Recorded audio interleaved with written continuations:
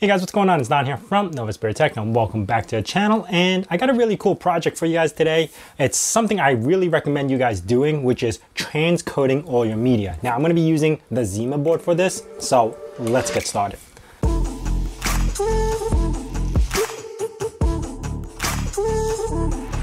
So over the years of doing YouTube, I actually collected a lot of footages. I call them my YouTube archives, and I don't delete anything. I'll store them in my NAS and it's over. If I ever needed to use old footages, I can. And keep in mind that these cameras are not great at compression. They don't have a crazy CPU in there to help you encode whatever you need to encode. It's gonna give you the footage that you need. It's gonna be a large file size, especially on these GoPros.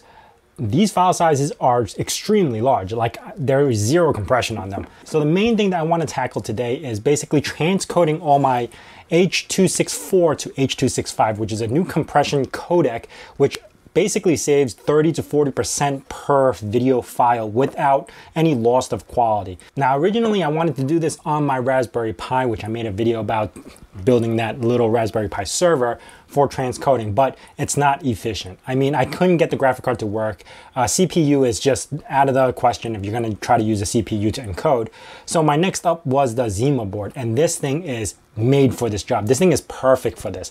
Not only does this have the SATA ports that you can attach hard drives to if you need to and you don't want to do it off the network, you also have a 4x PCIe slot, so you could actually slap on a graphic card to help you transcode faster. Now, I did none of that. I basically used the device for what it is because it's got a 9th gen Intel GPU, which basically is an Intel QuickSync that supports H.265 decode and encode. Now, it's not overly fast, but the power efficiency to what I'm getting is actually perfect. Now, running this guy at full tilt, CPU and GPU is only about 13.4 watts, which is almost next to nothing. I was able to encode almost 2,500 files in 4 days, which basically helped me save 500 gigabytes of space in this little package. Now, if you were to add it up, which I did kind of a little roundabout math on this, it's 13 watts per hour, or even if I round it off, 13.5 watts per hour. In 4 days, you're looking in about 1,400 watts or 1,300 watts, which is basically pennies. Like for my calculations for the neighborhood that I'm in, say even if I round it up or down because of the peak hours and everything, I'm paying say 15 cents a kilowatt. I'm only paying maybe 20 cents to save 500 gigabytes. So way cheaper than buying a 500 gigabyte or 1 terabyte hard drive. And I still have tons of files to go. I only did a portion of my YouTube archives. I still have my Novaspirit gaming channel that I gotta do. I still got my Pandemic Playgrounds video footage, and that's a huge folder because when we record sessions, it's usually hours and hours.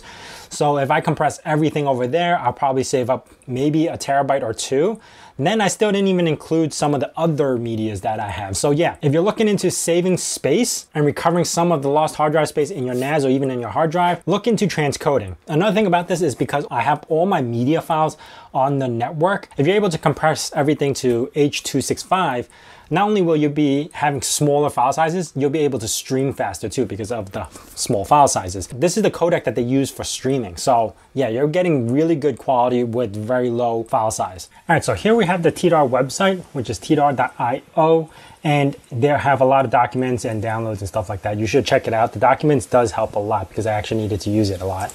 Heading into the installation part, I'm installing it through Docker, but you can actually install natively without using Docker. Docker just seemed to be a little bit easier for what I did, but I was able to figure out everything that I needed to through running basically this command. Now I'm going to leave and paste it of actually what my command was because it's directly reflecting the Zima board because we're using Intel instead of NVIDIA or whatnot. But if you wanted to try your own hand at this, check out hardware decoding or hardware transcoding. And over here, it will actually show you FFmpeg VAAPI. And basically, this is what you need to run. Not the bottom part, but more of this part, the device dev DRI. That will actually allow you to pass through the VAAPI over to the Docker, allowing you to use the GPU. Now, I'm gonna head over to my Docker itself. So I'm gonna SSH done. And I'm not gonna show you an installation step by step because I already have this running in a live environment. But what I am gonna show you is my history of what I did to get this running. Now, there are a couple of things here. First off, we had to install the VAAPI driver. Depending on the version of your board or the GPU, you might either need the 195, not 195, i965 VA driver or the VAAPI. In our case, we needed this one, and this will be able to install the VAAPI driver onto your board. Now, the next thing I did install was Intel GPU tools, which allows you to actually specify to see if everything is running. So if I do sudo Intel GPU top, it'll actually run this little cool software that is showing that it is rendering. It's currently running live. It's on a live environment right now. So you can see the Intel card, it's running at 600, almost 700 megahertz. It's generation 9.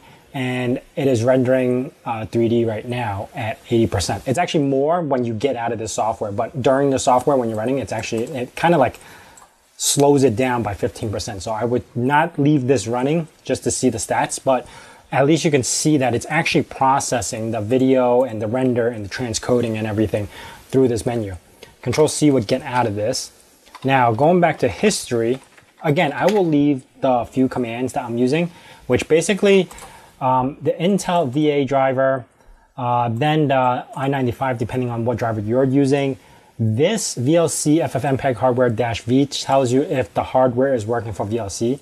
Now, I just went this route because I wasn't trying the Intel GPU top yet, but installing VLC is like 500 megabytes, and if you don't want to use that space up, just install Intel GPU tools, and it'll tell you if your GPU is working or not. And then last but not least, this Docker command that I have over here. I did run it a few times just to see if I could configure stuff around, but I did manage to get it to work, and I'll leave, again, this Docker command that I'm running over here into a paste bin down below.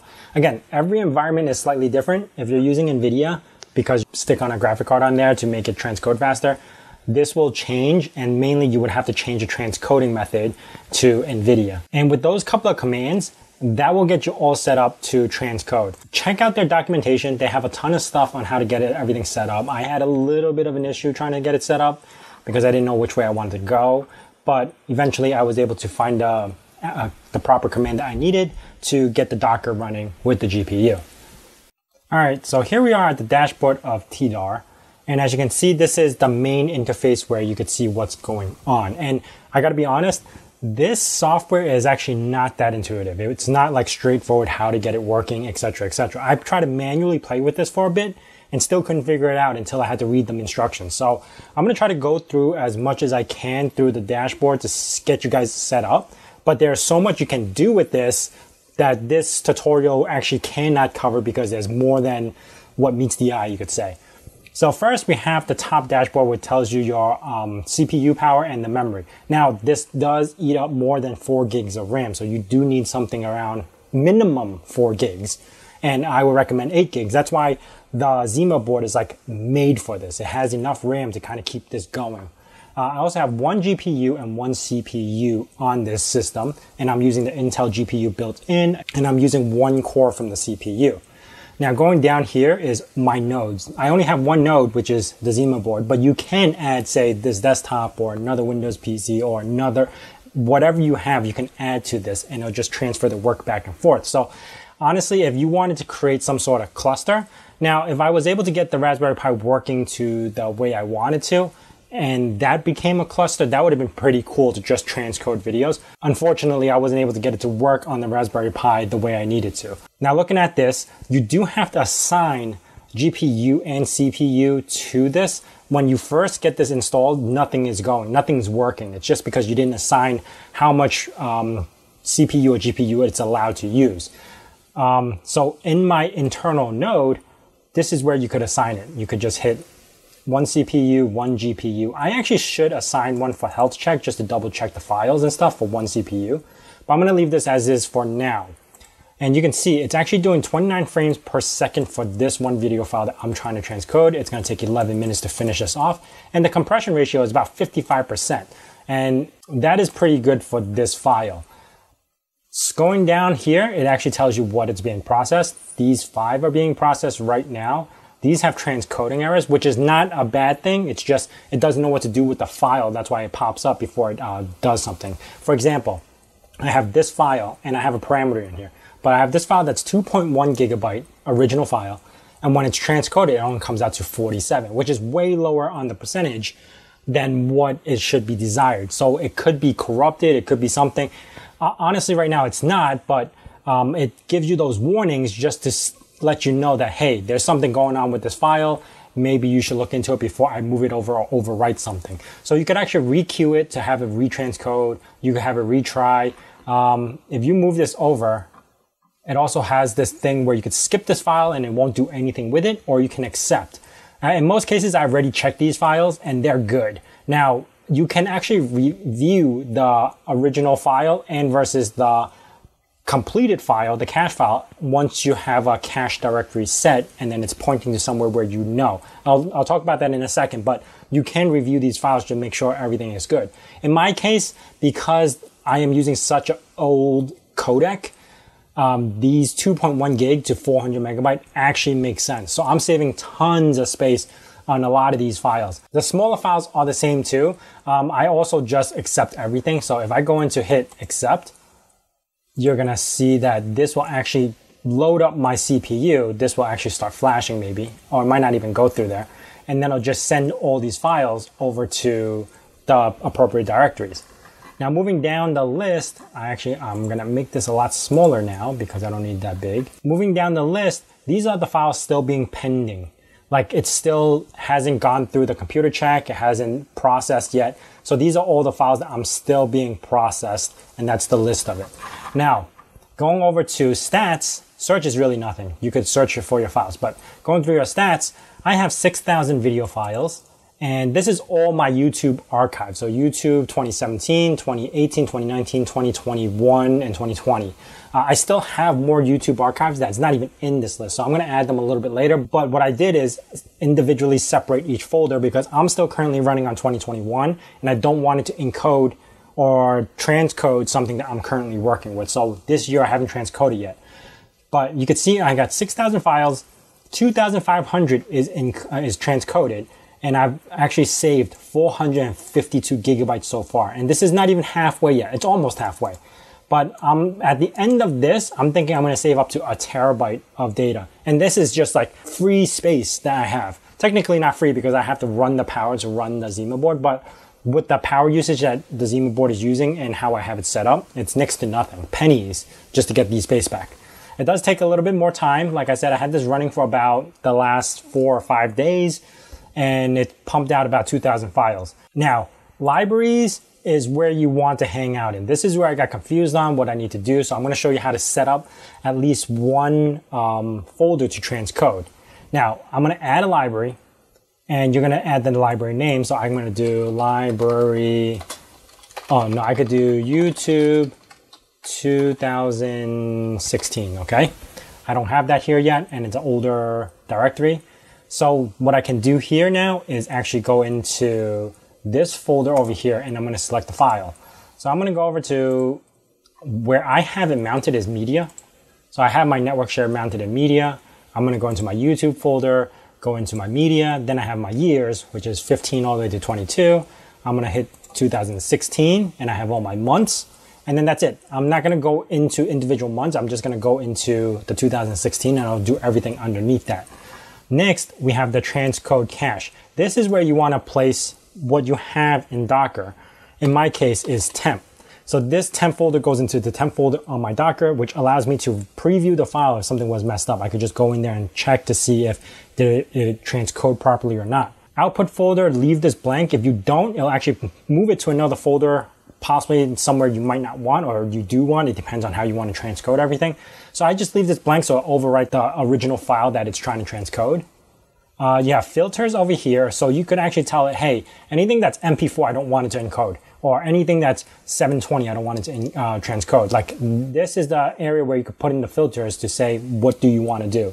Now, this is where it also got confusing, which is the transcoding options. This is a linear process of how you want the files to be transcoded. There is a lot of things that you can do here, and they're called plugins. This is the default setup where it takes the image from the file, it removes all the images. So some of them has like thumbnails built in, which takes like 2 or 3 megabytes or whatever it is on that one video file. It will remove it. If you don't want to, you go in and uncheck the enable, and it'll leave the thumbnail in there. But it's up to you. Then you have the reorder stream. I'm not too sure what this does, but I just left it in there. I honestly do not know what this does. Here we have the interesting part. You have transcode using CPU or transcode using NVIDIA. Now I'm not using either. I don't want to use CPU nor NVIDIA because I don't have one on there. So what I ended up having to do is go into community and type in VAAPI, which is the Intel version of their transcoder. And there's a few over here. What I've been using is FFmpeg VAAPI HVEC codec. And I want to transfer everything to HVEC.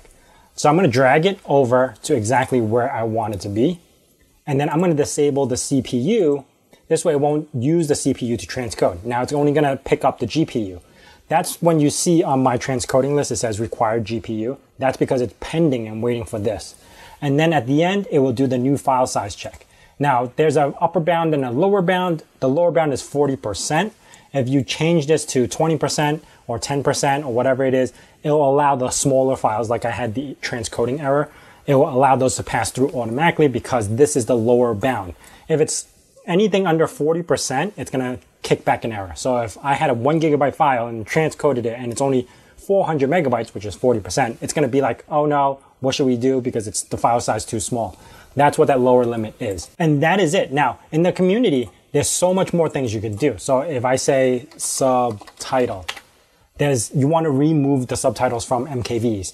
You can actually find what you need in here and kind of like drag it over. So if I'm looking for something, reorder streams version 2, transcode, whatever, reorder subtitles stream. So I'm guessing that reorder stuff. I just missed it, but there was add subtitles to MKVs. You can actually like drag it over and add the subtitles over, or remove subtitles and you can remove it. So this is like a full linear process. A lot of these are CPU usages, like remove subtitles is a CPU thing. So it will actually do it in the background while it's waiting for your GPU. So it's like a lot of cool things you can do. Once you're done with this, you go to options and do scan fresh or find new. Either one's gonna work because it's a new folder I just put in. It'll add this to your stats and the number's gonna go up. Now I'm not gonna do it for 2016 because I know that folder is empty. That actually is on another hard drive, so I'll transfer that over later. But yes, it will add this and then it'll start churning away at the new transcode. Now you have your plugins, which is the same thing we just looked at, but it breaks down with what everything does. So if you are not familiar with how it works, what plugin you're trying to do, you can just go to the plugin section and kind of manually look through all the stuff, and you can search like how we did the AAPI, and there was only like 4 things, and this is what it does. If not HVAC, can transcode it to HVAC, video for FFmpeg, Intel QuickSync. Then you have your options. You could set boundaries and stuff like that. What's interesting is, where is it? They have this option. I think it's back into libraries.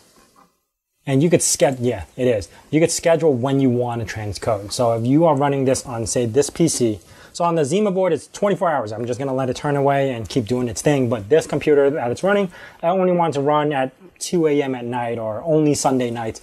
You can actually set it up that way and allow it to just, do it only on those specific time frames. That is it for the console, but it's been working great. I'm telling you, it's a game changer when you have something like this transcode everything. I really enjoyed this project. This is like by far the perfect board to be transcoding all your media. Like, it's perfect in the wattage. It's got the support to do all the encoding and decoding. It's got all the connection points if you need to slap on hard drives or extra GPUs. Like, this was meant to do this, I think. That is it for me, guys. If you guys have any questions, hit me up down in the comments below. If you guys are new to this channel, consider subscribing and also hitting that bell notification icon so you know when the next video is going to be out. And as say in my nerd cave, hack till it hurts.